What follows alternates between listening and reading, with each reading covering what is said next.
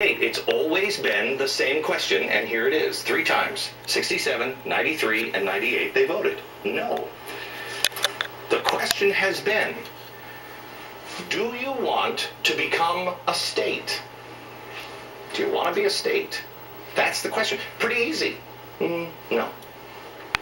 Now, let me take you to Washington, D.C. Remember this question. Puerto Rico, do you want to be a state? No, 3 times.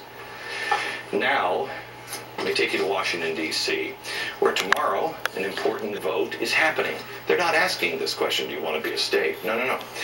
And this sounds so nice, I don't know how anyone could ever vote against this. This is called the Puerto Rico Democracy Act. Well, who could be against democracy?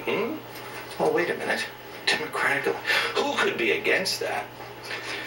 Now, I've called all over Washington, and they want you to know this is a non-binding resolution. It is.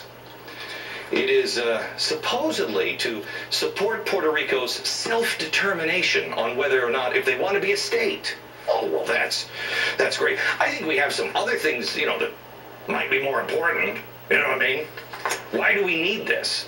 That's the question I'm left with. Why do we need this? Do we need a non-binding resolution to support self-determination? I mean, they've been asked this question. They can ask it again. I mean, is there something going on in Puerto Rico that I'm not aware of? Is there something really, because, I'm going to help Puerto Rico if there's a problem, but that doesn't seem to be a problem. Why are we taking attention away from the economy, or that hard grilling of Goldman Sachs, or immigration? Why? Well, my staff today made some phone calls to the Republicans in Congress who are supporting this bill. Here are the answers. This is a vote about freedom. Oh, well, don't get all technical on me. I mean, that's pretty complex. Really? How about this one? This vote does not grant Puerto Rico statehood. It simply gives Puerto Ricans the right to determine if statehood is something they would want for themselves. Gosh darn it, you Republicans, you are smart. Do you want to be a state? They can ask any time, in any election, and they have. So neither of those questions or those answers really help us on anything. It's almost like something else might be going on. But remember, they keep saying, oh, this is non-binding, non-binding. Right. If I just trusted progressives, big government, power and control, transformation of America, big government, power and control, and democratic elections. See, democratic elections, there's always a catch. Remember I said, democratically elected Adolf Hitler.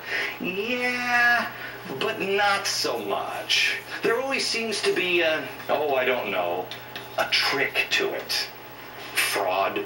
I mean, he was democratically elected the chancellor.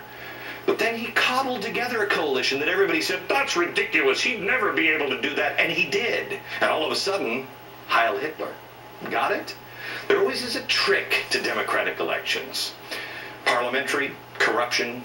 It's important for the progressives, especially if you're going to fundamentally transform a country, that you leave the appearance of that country.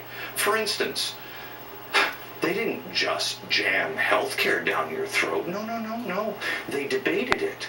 They did it through the democratic process. So is there a trick here? Okay, H.R. 2499.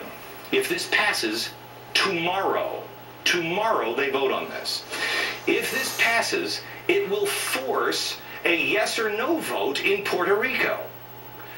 Not on this question. No. Do you want to be a state? No. If this passes tomorrow, what they're going to ask is this question. Do you want to maintain the current status of Puerto Rico? Oh, no, wait a minute. That's not the same question. Why? Why? Do you want to maintain the status quo? Well, let me ask you this. Do you want to maintain the status quo of our country right now?